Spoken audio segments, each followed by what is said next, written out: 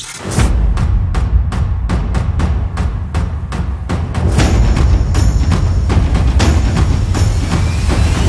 so now I'm gonna speak about the next game, because we have another game in La Liga coming up next Sunday, as you know, against Celta.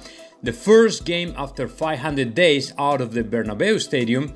It's gonna be the first one, and let me tell you what, there will be a lot of absentees because of the international break, and some of the most important, like Casemiro, Militao, Vinicius Jr., will not be there until Friday. I mean, will not come back to Madrid until Friday, which is bad because there won't be time enough for them to recover and time enough for them to be included in the squad list for the game. So that means that Carlo Ancelotti might implement some changes in the midfield of Real Madrid.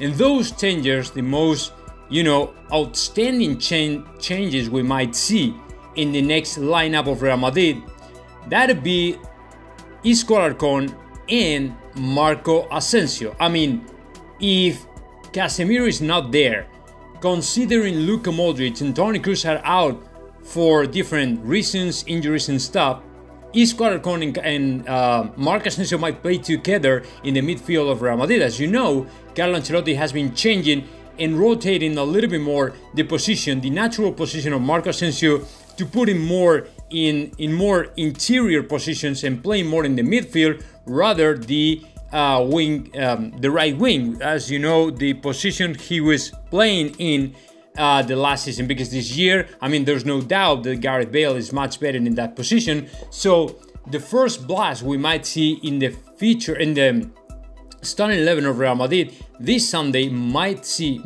be Marco Asensio and Isco Alarcón. So it is not only the midfield. We will probably see more changes, but if Militao can make it, of course, there will be a couple like Nacho Fernandez and Alaba. We might see as well in the attack to Eden Hazard instead of Vinicius Jr. So there will be a lot of changes this weekend against Celta, and it is because of this international break consequences, with all the players out of the squad and tired and all the stuff. So, but the most important is that we might see two Marco Asensio and Isco Alarcón playing together in the midfield.